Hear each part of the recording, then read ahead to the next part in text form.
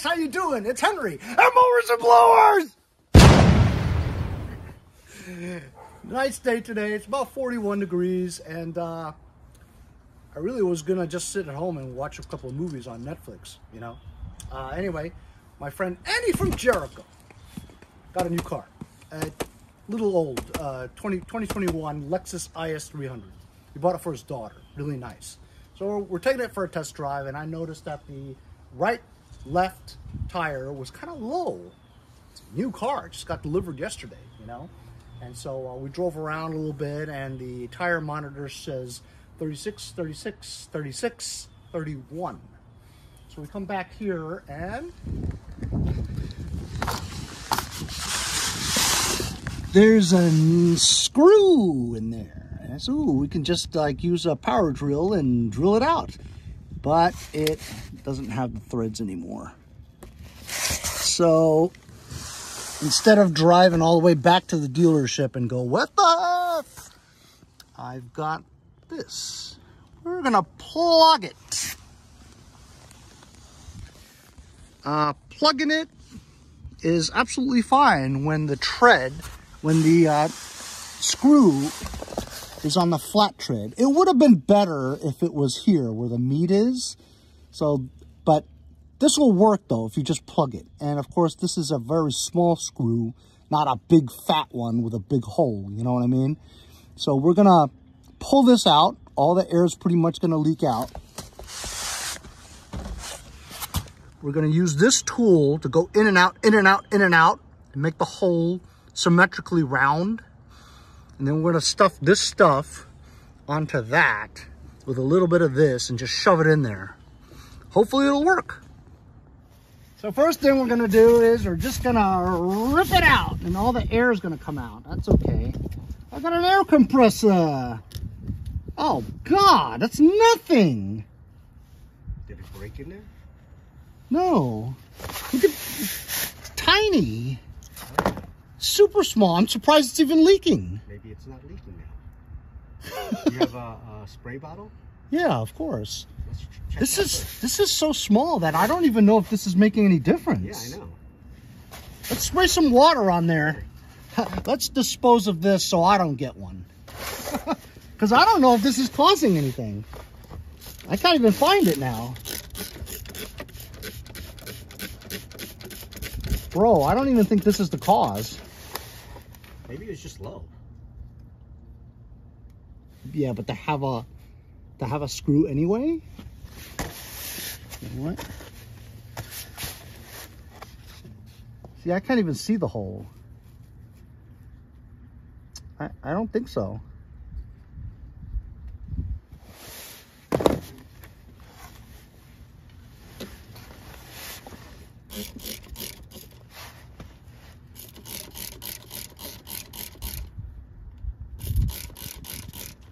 Bro, there's no air that's coming out here. Good. I don't think that was it.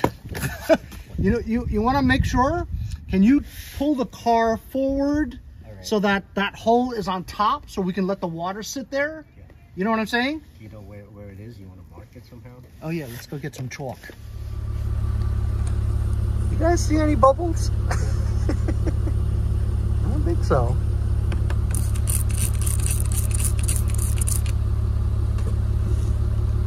So we rolled the car forward so that the leak, quote unquote leak, is on the top so water can sit on it. I don't hear or see anything. So we filled it to 41. He's gonna go around the block to heat up the tires to see if it's leaking, but we just sprayed water on it and listened for it. Nothing's happening. So maybe I don't have a good video for you. So it ended up that my friend did not need to plug his tire because that little screw that was in there was only like a 1/4 inch. It was barely stuck into the tire, you know, because the tread was at least a 1/4 inch. So we pumped up the tire. It was just a coincidence that that tire was lower than the other three. We drove it home. It's been a day, no leaks. So either we pulled it out and the pressure of the air going into the tire pushed the little small hole closed, whatever, it doesn't leak. So if there was a leak, you would take that screw looking thing and you jab it into the hole to make the hole symmetrically round. And then you take that wiry thing, the rubbery long straw looking thing, you put some cement on it. You know, it comes with the cement. You put it on there and you drive it in there so that straw thing goes into the hole like that, right? Plug in the hole. And then you take some razor blade and you just cut the excess that's sticking out. Or you just leave it because it'll eventually just push into the tread from the wheel hitting the ground, whatever driving, and mesh right into the tire. And that's what you do. Usually you go to a store or a one of those stops and repair facilities, whatever, and they'll, you know, plug your tire for 10 bucks. You know, you tip them $5. So 15 bucks to fix your thing. Now, a hole in your tread is really fine. You don't want a hole in the sidewalls because that's dangerous and that won't work. So you'd need a patch for that, you know. It works. I've never had a problem, and I've plugged my tires many, many years. I had a guy reach out to me on OfferUp for my CCR 2000 4.5 horsepower single stage snowblower. I primed it and all that stuff the other day, and I tried to pull it. I pulled it like 50 times. I couldn't get it started. And I had just taken this apart and just blew primer in there, and it started up, and I put everything back. But apparently, either it doesn't have enough gas, or this primer bulb is so stiff and brittle and hard that it's not really priming. So I'm not going to prime it at all. I'm just going to pull it without priming it and see. Sometimes, you know, you prime it and you flood it, then you get the spark plug all wet and it won't start.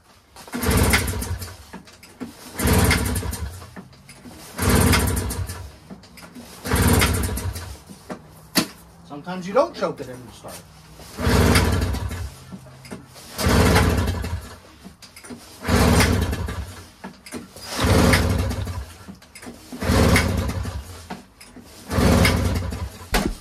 So this thing doesn't start. I think maybe I need to clean the carburetor or something. But anyway, he stopped contacting me, so I'm not going to do it. I just want to try something really quick. Got this starter fluid. And there's a little hole in the primer bulb. And I'm just going to push it in there and see if it starts.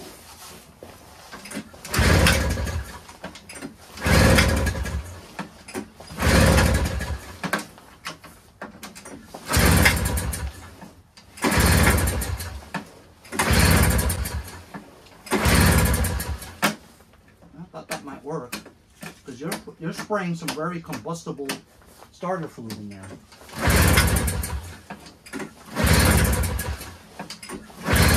Oh, I'm gonna pull my arm out. So as you guys saw from previous episodes, this thing's almost ready to go.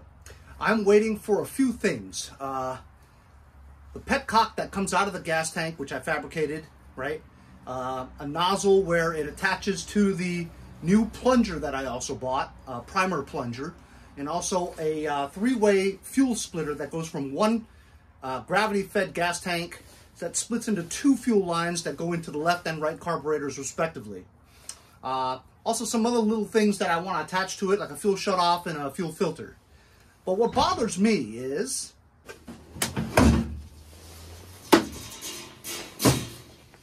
the air filters. Now, I know that they say snow machines such as snow blowers and snowmobiles don't require air filters because you're running in snow, not any dirt or dust or anything like that. So no debris usually gets into that area. However, when you look in here, you got those two carburetors, right? And the mouth is wide open like that. I mean, when this is on, that sucks like a vacuum cleaner, you know what I mean? So I feel that any dust or stuff will eventually get sucked in there, right? And eventually clog your carburetors.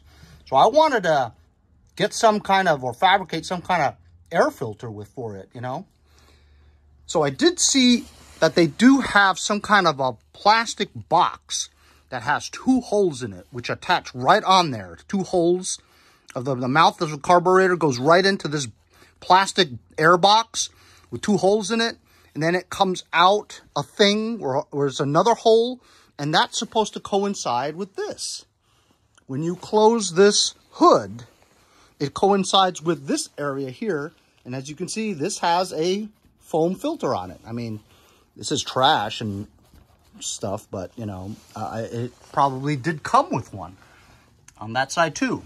So that box used is like $20, which I could just get if it doesn't work. But I decided that I was just going to get a couple of air filters and try to fabricate them to fit right over the mouth of the carburetor.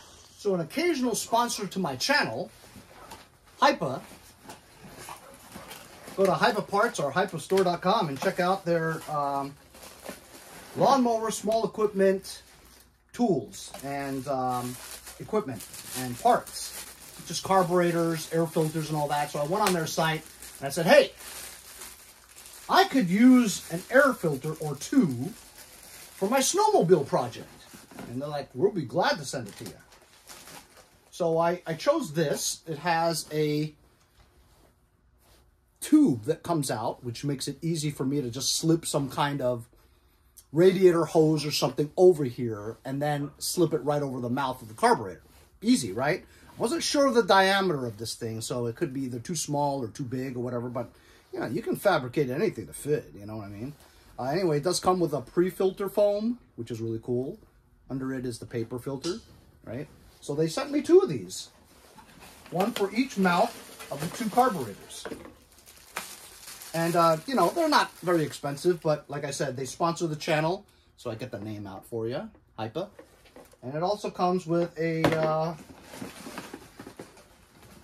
fuel filter in it, too. Now, these fuel filters are for fuel pump, fuel delivery systems, not for gravity-fed. The gravity-fed ones need more flow, you know what I mean? Because these are paper filters, the fuel will be sucked through no problem because it's powered by a fuel pump, you know, which is from the pulse of your engine, from the crankcase. But the gravity-fed ones are not, so you need to just have gravity flow that fuel. So you need one of those red or black plastic one-piece things that just has like a little steel mesh thing inside of it. That fuel flows freely through those. So I wouldn't use these for something like that because I'm my fuel delivery is gravity, not fuel pump. So I would use one of those. So I'm going to try to install this today onto my carburetors in anticipation of receiving the other parts that will allow me to complete the project, if you will. I mean, cosmetically, I haven't painted it or anything like that, but to get it 100% running and driving and stuff is my purpose. So I've got you over there to see close up, and it doesn't look like there's a lot of room here for it, so I don't think it'll work. See, because if you put one in like that, not to mention the fact that you don't want to slip it over it, right? You don't want this part to be inside the mouth because you're decreasing the amount of input for air by doing that. It has to be over it. So I would need to find some kind of a hose because look, you couldn't fit two in there anyway. I was thinking about it going vertically like this and that would fit, but it has like this, the frame is underneath it and it prevents it from, you know what I mean? So that's not going to work. And horizontally, of course, you couldn't do it either because, you know, because the way this is made, it's too far. But I'm going to try to see if I can get some kind of a hose. And I could put this one like here. Like that. The hose would go like this. And this one would be like just sitting here, you know. Hose going straight there. I'm going to go see if I have some kind of a hose that I could attach to it.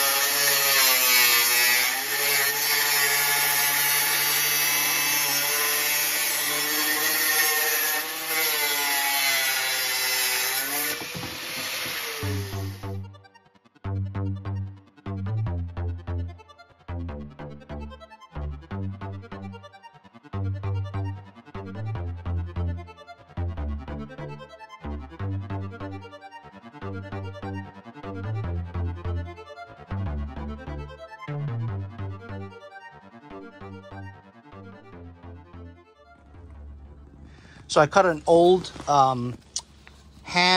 gas hand leaf blower chute tube at an angle so that one of them could be pointed upwards.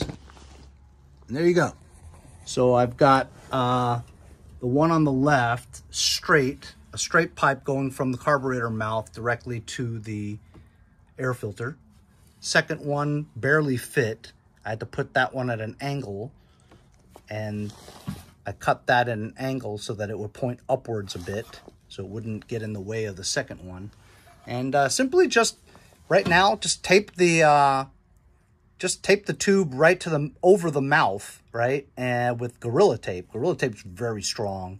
If I needed to, I could put a clamp over it if I wanted. But honestly, the one on the left there, it's held in there with the bar, the chassis bar, so it won't go anywhere. You know, that's solid right there. This one might move a little, but I think it'll be okay. But there's your makeshift air filter system. And this way I'm assured that no debris or dust is going to get sucked into the carburetors. Because look, there's a lot of debris in here, you know what I mean? Even though I did blow it out, when this is running at the top, at you know, high throttle, those two carburetor mouths are sucking a lot. I mean, any debris is going to get sucked right in there. So you got to have something to block it. I don't know how it's going to run yet, you know what I mean? I don't think it's really restrictive, you know. These air filters are pretty big, and the tube is not smaller than the diameter of the mouth. It's actually bigger, so I don't think there should be any air restriction, but we'll find out. Like I said, I'm waiting for the primer, plunger, some hoses, some T-lines, some splitters and all that. And once I get it all put together, we'll come back and see how it runs with those air filters on there. But once again, thanks a lot to Hipa for sending me these air filters. You can find these air filters at hipaparts.com. And if you guys haven't checked them out, go check them out. They got tons of parts for small engine equipment guys like us. You gotta go bing! Bing!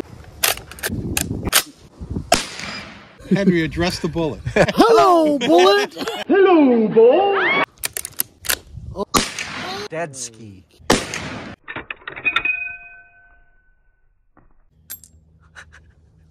See you guys next time on Mowers and Blowers.